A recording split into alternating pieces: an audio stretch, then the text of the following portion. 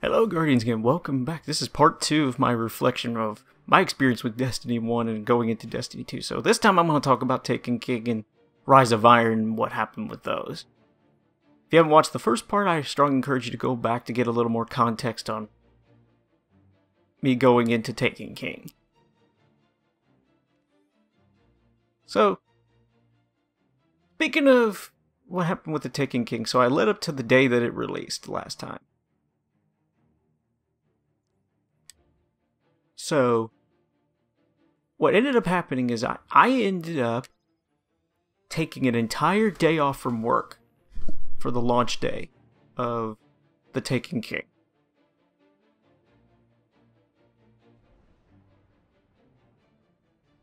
Much to the surprise of some of my friends, but I wanted to go in early, experience it for myself. So, in the initial fire team, it was me, one of my other friends from at the time, and then one of my other fire teammates from the UK, Hawk. And we played through the campaign. And needless to say, we got through the first story mission and we just went, wow. Explosions, witty dialogue, introducing Oryx to us right off the get-go, the Taken, all of it. We were just like, we were pretty impressed in that first mission. And then the following cutscenes with Cade sitting there and back-talking Zavala and walking off, and his telling Ares to get that rock off my map.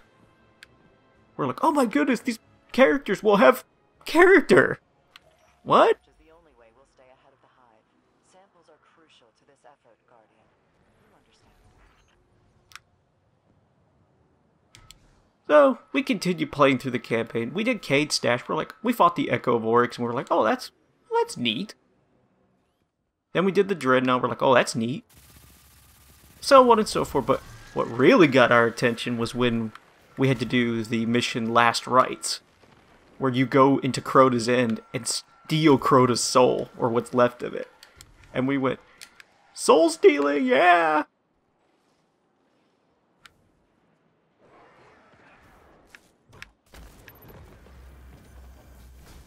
So we loved that mission. And then it led into fighting Oryx.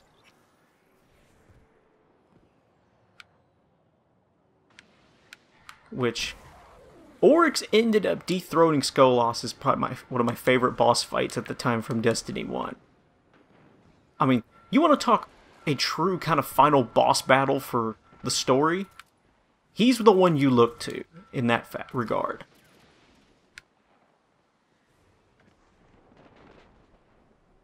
And then I did make the witty joke when he was beaten and he Takenified himself right on the spot, and I made the joke at the time. I was like, oh, I'll see you in the raid. So, then it proceeded to going on to Act 2, which is where you went across the system, clearing the different planets of the Taken. It was okay. I didn't mind it so much, because I knew it would lead up to the raid, but I'll tell you the quest line that really I liked. It was the Wolves of Mars, where you went to Mars and the remnants of the House of Wolves had to be exterminated. That was a surprise. I was not expecting that. And of course, any content involving my man Varix is of high opinion to me, of course. And I got my first exotic from that quest, the Boolean Gemini, which I ended up using that for my first run of King's Fall. Which, don't not Boolean Gemini, it's decent. It's basically if Mida were more combat-oriented. Mida is still better, mind you, but it is a acceptable substitute, barring you don't have Mida.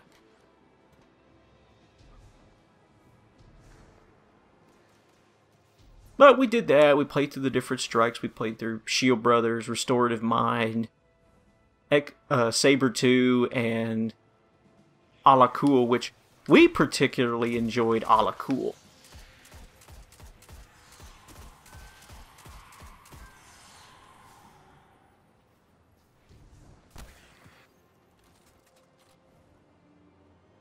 Plus, it was just awesome to say his name, kind of like how Eris did. A la cool. Plus, we were in a dark room, and it was just different. There was a lot of stuff in Taken King. It was very different from what we had come to experience at that point, but we enjoyed ourselves a lot.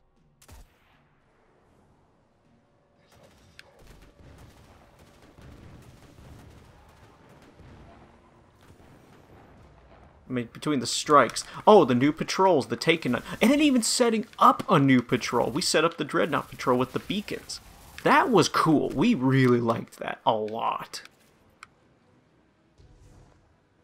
Just all these little improvements that so subtle yet so effective, and then even replacing Peter Dinklage with Nolan North as your ghost and redoing the entire dialogue of the main campaign. I played through the vanilla campaign again just so I could hear all the dialogue redone.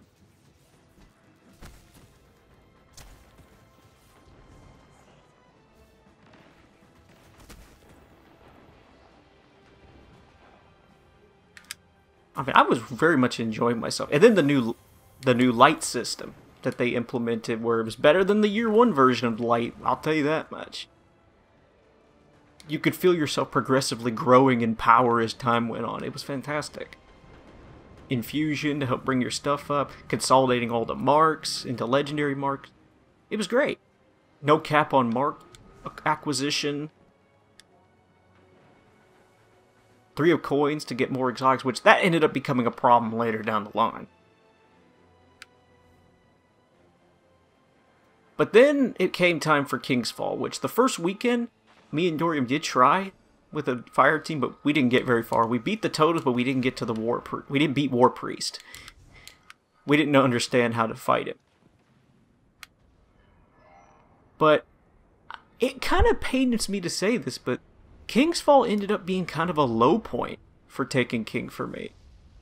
I mean, I appreciated that they had more mechanical complexity in King's Fall.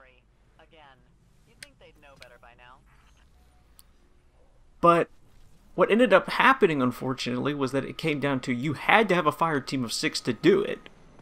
And one mistake from your fire team, from anyone in your fire team, could mean the encounter was lost, no matter which encounter you were doing. Oryx is the biggest offender, in my opinion. Granted, I enjoyed the War Priest fight.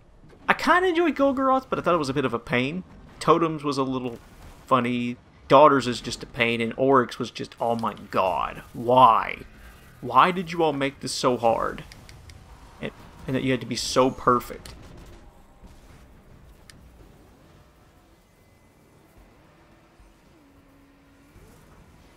We didn't end up beating Oryx until the second weekend.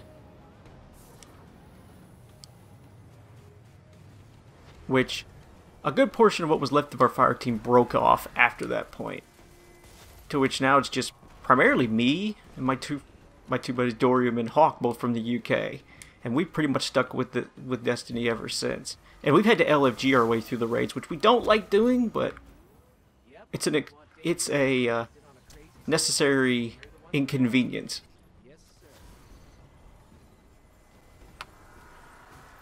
It was a necessary inconvenience for us to have to be able to play all the content.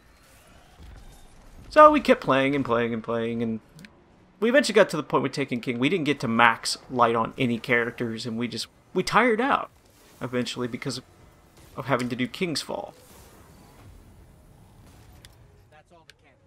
You know what that means. Then April update came in April of 2016, and whoo boy, man, were we happy. Challenge of the Elders, the Blighted Chow Strike, which is really fun to do on higher difficulties.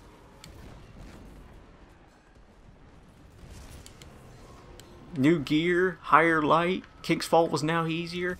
Oh my goodness, it was great. New story with Varix, yes, yes. We enjoyed the crap out of April update. We must have played a good up into June with just that little bit of content they introduced.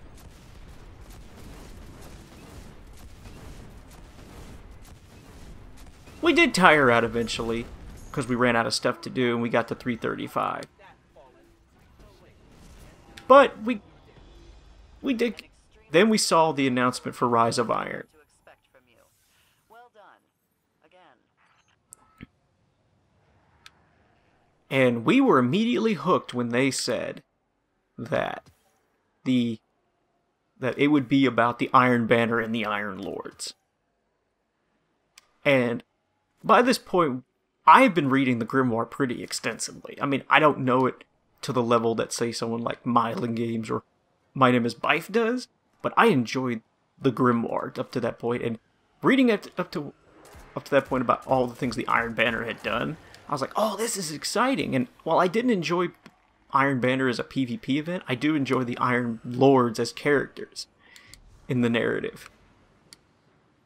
Which, that'll be a good diversion now to talk about that, which is what Destiny 1 did extremely well, and that is the narrative. See, because the thing is, you have the plot and you have the narrative. The plot is the actual story within the game itself. The narrative is how the story is told, or the lore in the background to build up to the plot. Destiny's narrative is excellent, at least in Destiny 1. The plot can sometimes be lacking. Taken King wasn't lacking, it was pretty good. But then they start introducing all the different things, like, we're going to get a new raid, we're going to get the Plaguelands Patrol, which is an addition to Cosmodrome, we're going to get a new social space, and all this, just all this stuff. It was really exciting for us. And being about the Iron Banner, we forked over the money almost instantly.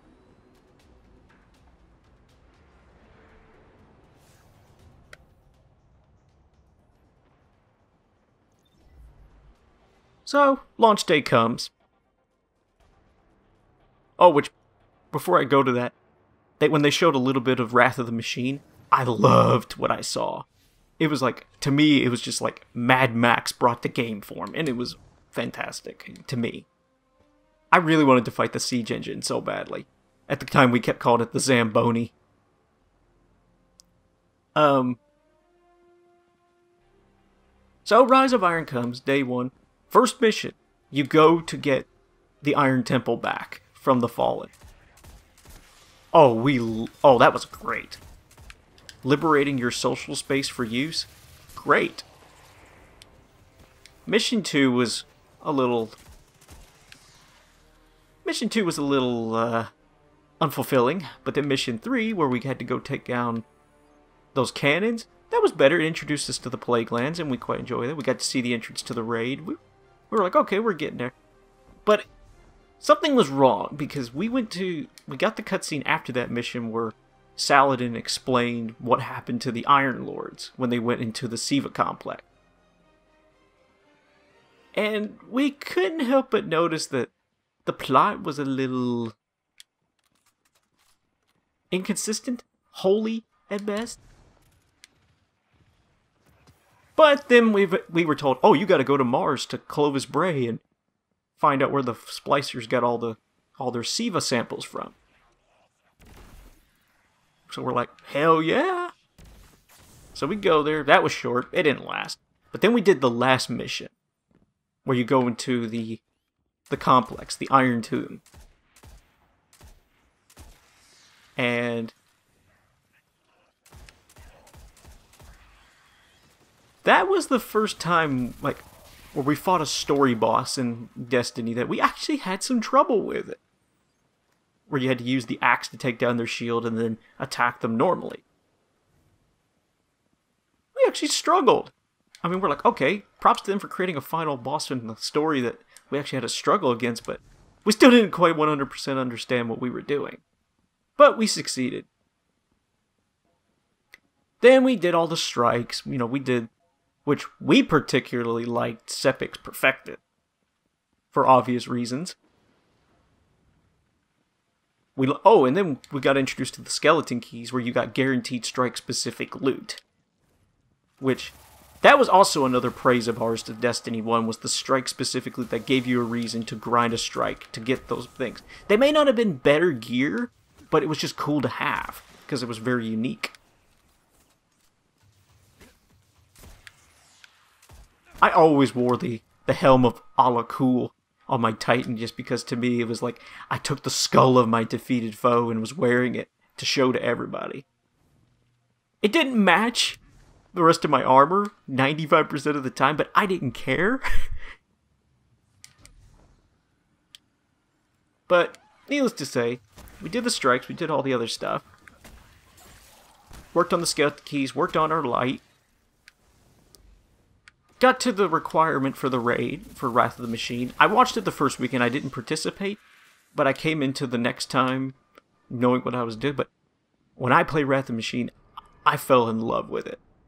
Because to me, it took everything that was good about Vault, Crota, and even the bits that were good about King's Fall, and combined them together into one raid. The entrance where you fight Bojacx, where you didn't need max fire team members to win.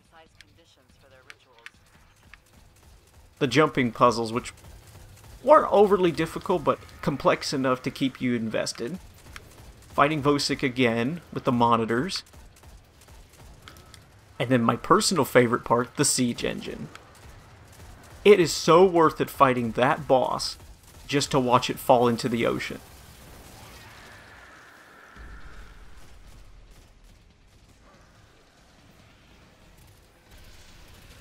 And the gear was excellent. Bonus damage to splicers, increased heavy ammo, more armor when holding the relics of the raid. It was great. It actually harkened back to the gear of Crota's End where they had similar effects.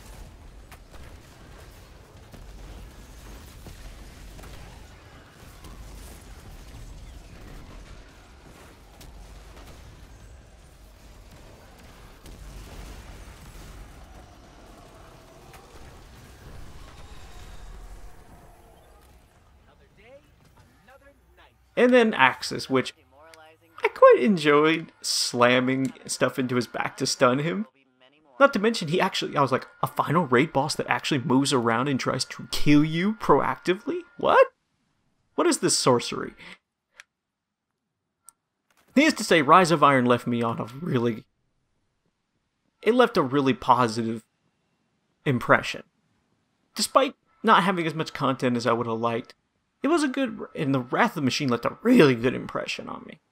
I did the hard mode, I did the challenges, just like King's Fall. I did those challenges too, but I found myself enjoying the Wrath of the Machine stuff a bit more, except with the exception of King's Fall's Oryx challenge, which just killing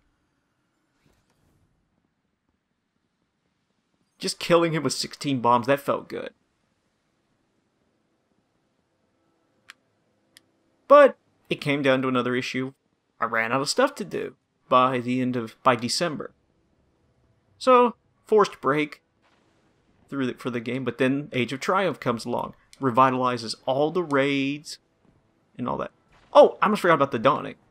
I like the Dawning, actually. The Dawning was an okay event. Much better than Festival of the Cost from 2016. But yeah, real quick remark on that. I liked what they did there, and I especially liked how they handled Taniks and Omnigul's redos on their strikes.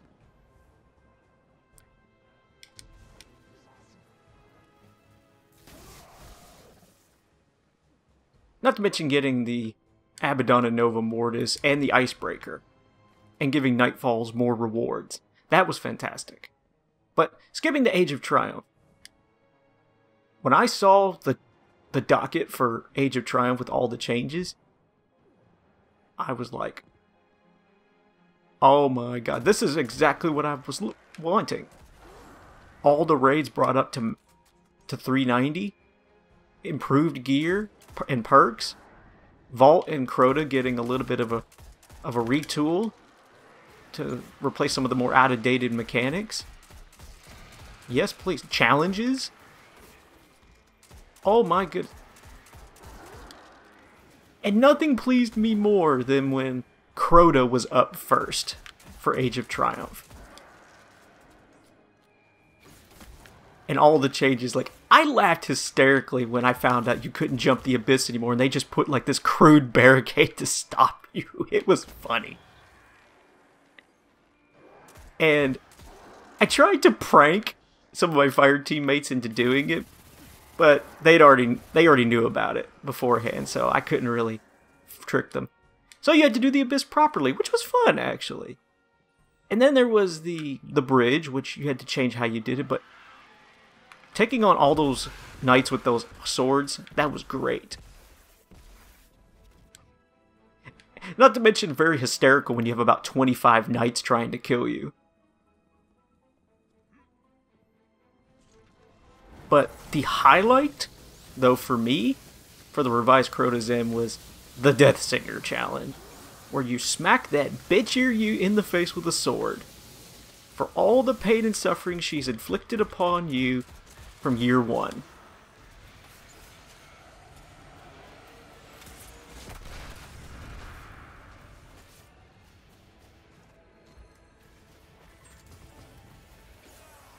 Then Vault comes.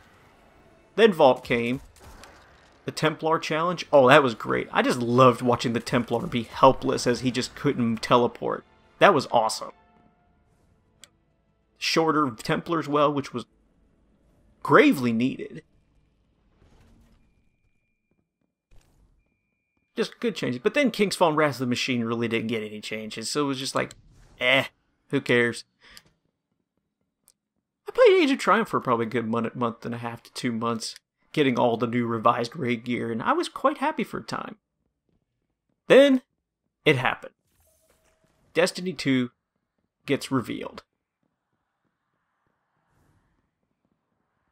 And they promised all these different things, all new destinations, new plot that's really good with the Cabal, a new raid, guided games, all this stuff, all these enhancements. I was excited. Granted, I didn't pre-order immediately, but I ended up watching some of the stuff, and eventually I did pre-order the game. Just because I was excited to see what the future held for it. And all the positive things I was seeing about it.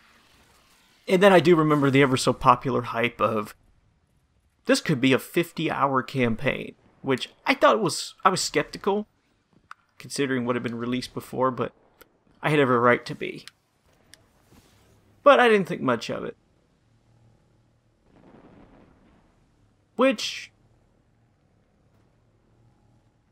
I thought of all the possibilities they could do with Destiny 2 Vanilla.